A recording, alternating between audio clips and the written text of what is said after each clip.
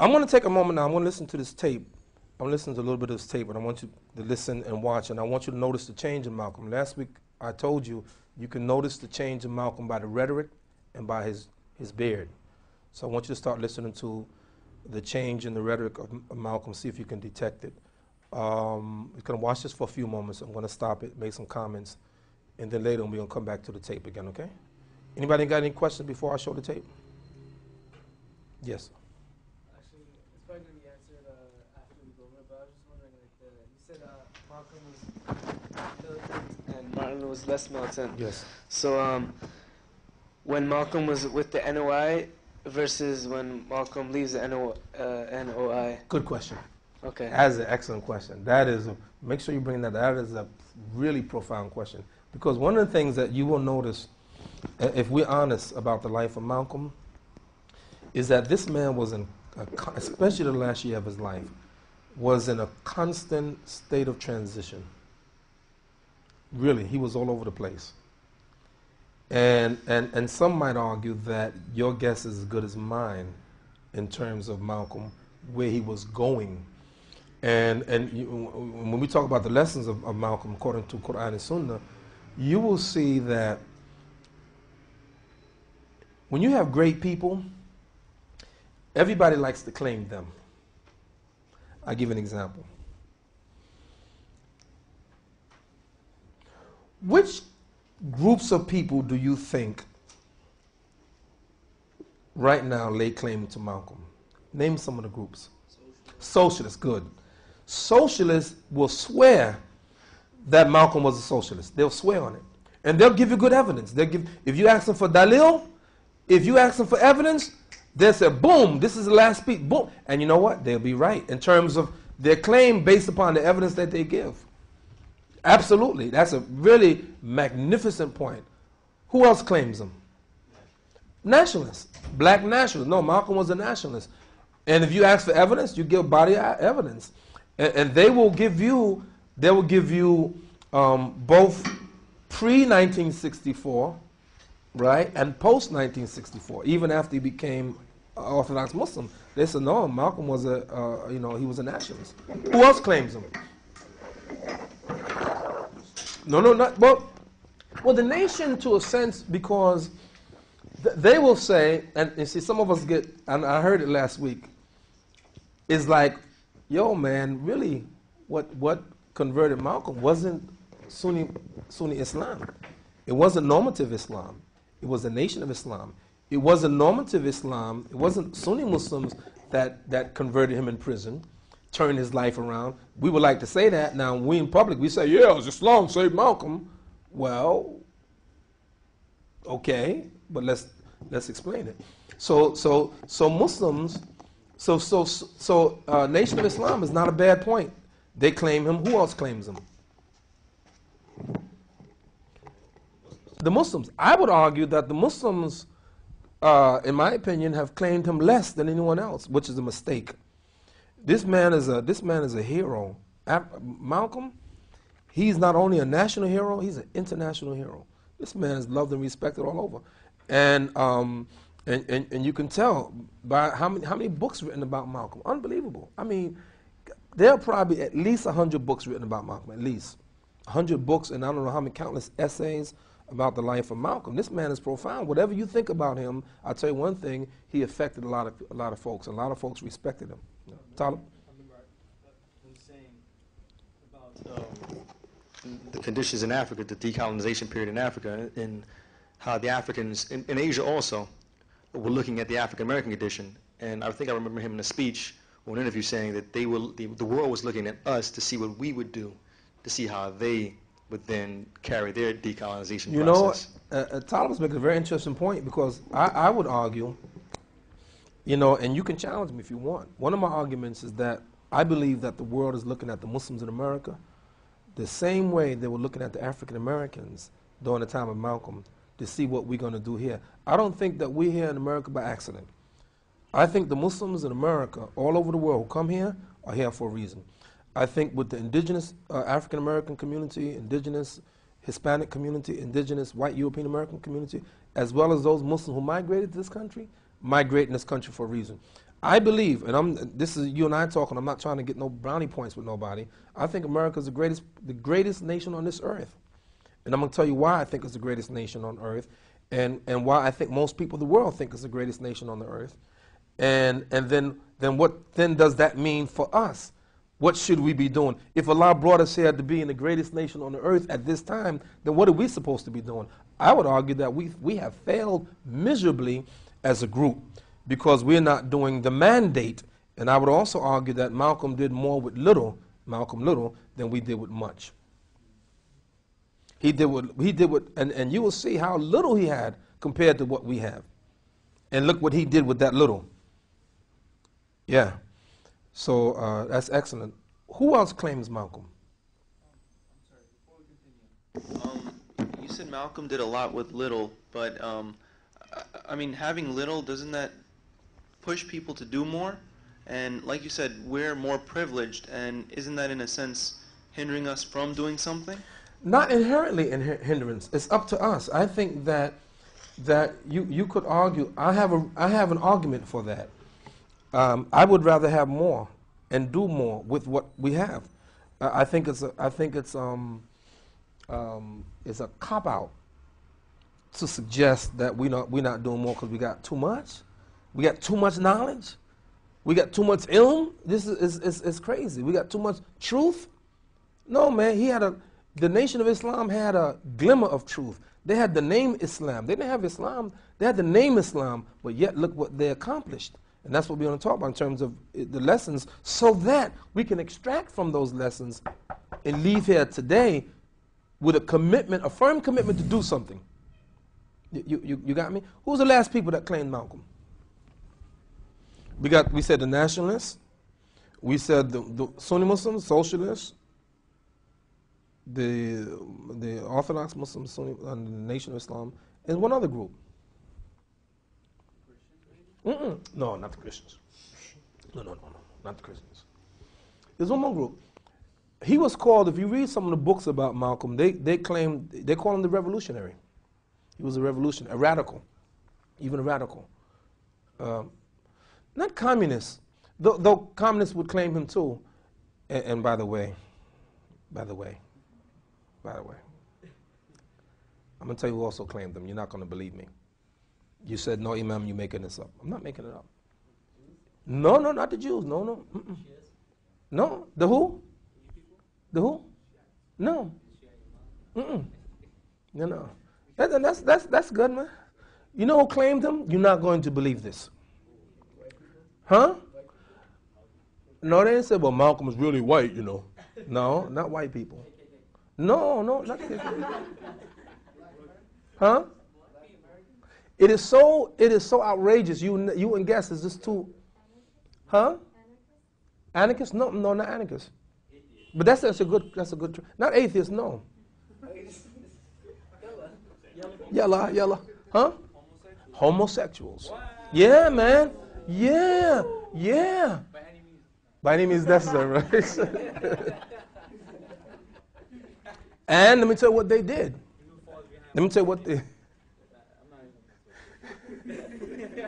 This guy got a lot of stuff on him, you know. You got to listen to him. He's up there.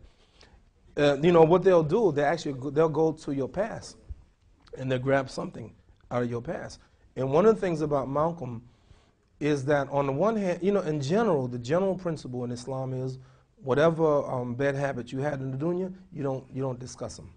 That's the general principle. But what Malcolm did, though, is maybe he's a little bit unique, because his life is dawah itself. And I think in a real sense, what Malcolm did before he became Muslim is good to know, because to see the transformation, I think, which is a good point. But maybe there's some things he did when he was like dirty red that you don't want to necessarily know about. KNN Flight 115 from Cairo, arriving 425. Passengers now unloading at Gate 6.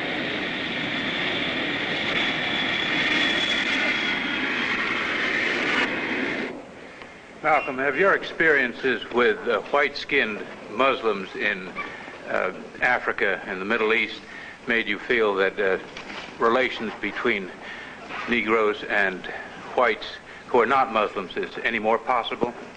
When I was on the pilgrimage, I had close contact with Muslims whose skin would in America be classified as white, and with Muslims who themselves would be classified as white in America.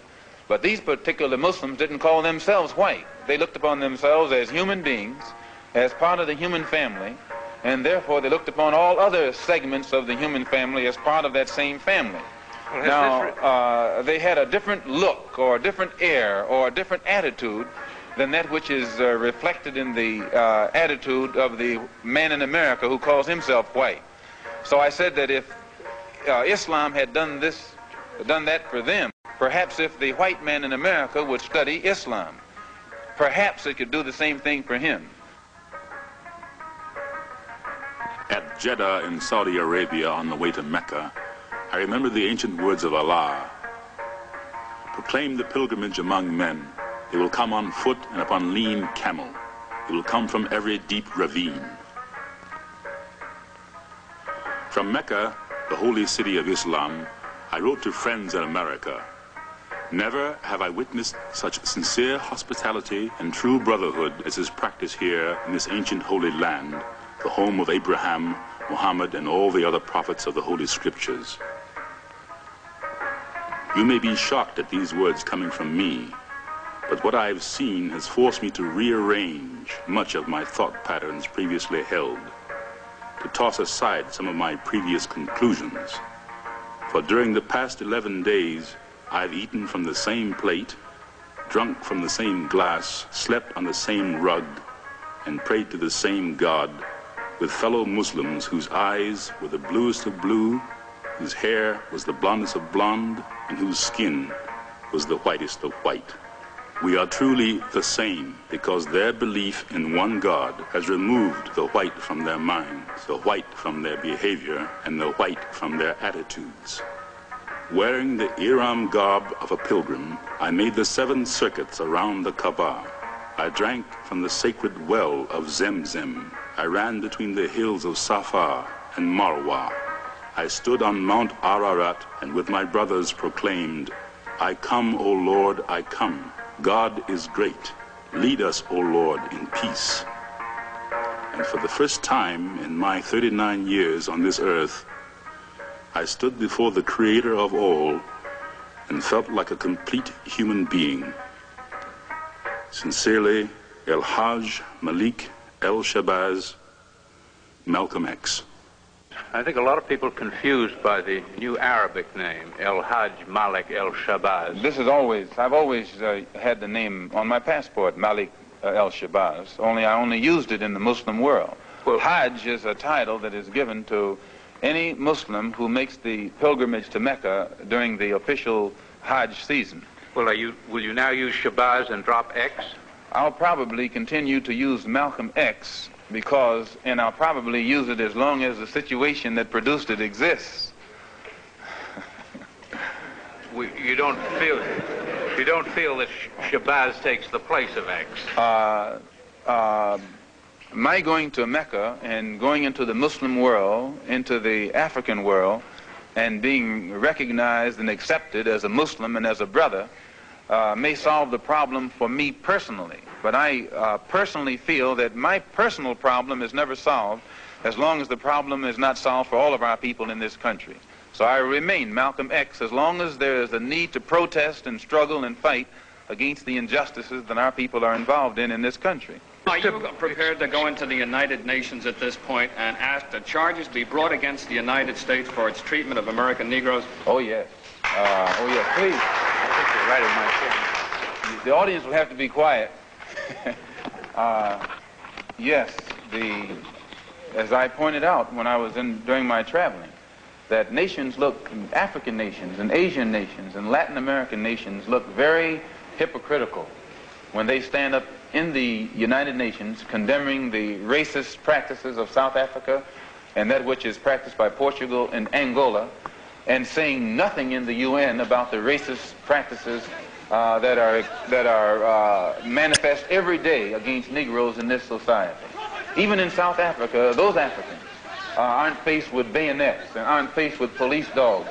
I would be not a man If I was in a position to bring it in front of the United Nations and didn't do so, I wouldn't be a man. Malcolm, do you intend to lead the charge in the United Nations? Well, I find that to say you're going to lead something creates a lot of hostility, division, jealousy, and envy. I hope to work with any group of leaders or any group of organizations to do whatever is necessary to see that this problem is brought before the United Nations. Have you had any commitment from any nations in Africa to support you in this move? I would rather not say at this time. But one thing I found in my travels, all of them look upon us as their long-lost brother. You realize the implication is that you have had such commitments when you say... This is your interpretation of what I said. The thing that I found in all of my travels was that all of the Africans, not only the Africans, but the Asians and the Muslims, look upon us as their long-lost brothers. And America had actually tricked many of them into a hands-off policy by giving them the impression that she was honestly trying to do something to solve the problem. My argument over there was designed to prove that it is impossible for the United States government to solve the race problem. It's impossible. Malcolm, on your trip abroad, you said you sensed a feeling of great brotherhood, and that conceivably you would be working toward integration in this country now. At least this is what you're reported to have said. Have you any comment on it? I don't think that I ever mentioned anything about working toward integration. They haven't even got integration right here in New York City. You have worse integration problems in the North than they have in the South. So if it doesn't work if you can't bring about integration in New York City as international, cosmopolitan, up-to-date as it's supposed to be, you will never get integration anywhere else in the country. Are you prepared to work with some of the leaders of the other civil rights organizations? Certainly. Certainly. We will work with any groups, organizations, or leaders in any way, as long as it's genuinely designed to get results. Does your new beard have any religious significance? No, not particularly, but I do think that you'll find black people in America, as they strive to throw off the shackles of mental colonialism, will also probably reflect an effort to throw off the shackles of cultural colonialism. And they may begin to reflect desires of their own, with standards of their own. Malcolm, your more controversial remarks was a call for black people to get rifles and form rifle clubs some time back. Do you still favor that for self-defense? I don't see why that should be controversial. I think that if white people found themselves the victim of the same kind of brutality that black people in this country face, and they saw that the government was either unwilling or unable to protect them, that the intelligence on the part of the whites would make them get some rifles and shotguns and protect themselves. Now, Negroes are developing some kind of intellectual maturity too, and they can see that having waited upon the government to protect them has been a wait that has been in vain. So any of them who live in areas where the government is not able to do its job, then we do have to get together and do a job of protecting ourselves. No Negro leaders have fought for civil rights. What do you mean They by have fought? begged for civil rights. They have begged the white man for civil rights. They have begged the white man for freedom. And anytime you beg another man to set you free, you will never be free. Freedom is something that you have to do for yourselves. And until the American Negro lets the white man know that we are really, really ready and willing to pay the price that is necessary for freedom, our people will always be walking around here second-class citizens, or what you call 20th century slaves. My sister, let me ask you a question.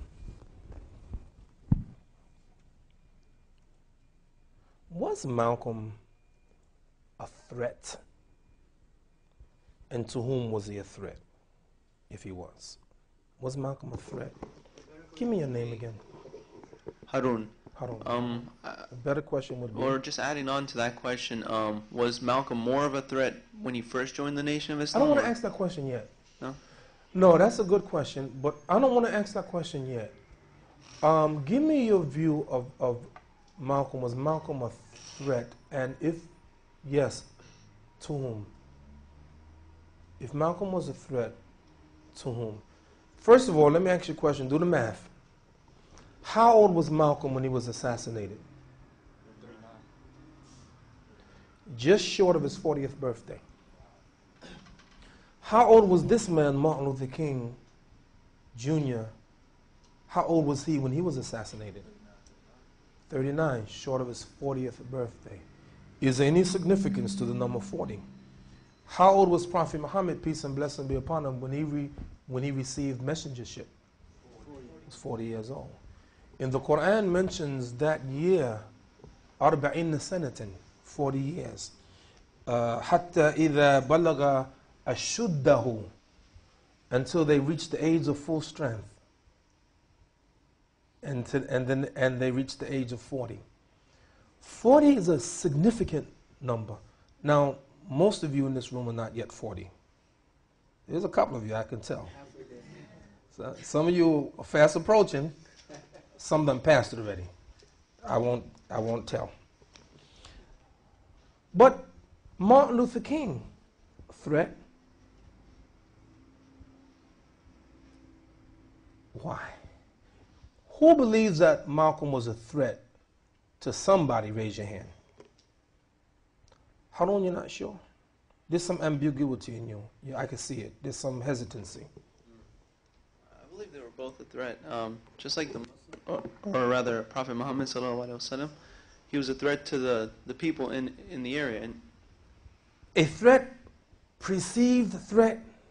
No, not a perceived threat, an actual threat. Okay. So then who were the people? Anyone in power, anyone who had supremacy or said supremacy over. But why, what is it about Malcolm? Why Malcolm? Why Malcolm? Why Malcolm, Fatima? Because he could build a following, he had a following, a strong following already. Ha! Ha! Because he had a strong following already. What do you mean by a strong following? You tell me, Sister Fatima. I mean, Malcolm started 2 institutions. Because if you're going to be successful, you need more than rhetoric. You need more than charisma. You need more than articulation. You need more than ability to rap. You need institutions.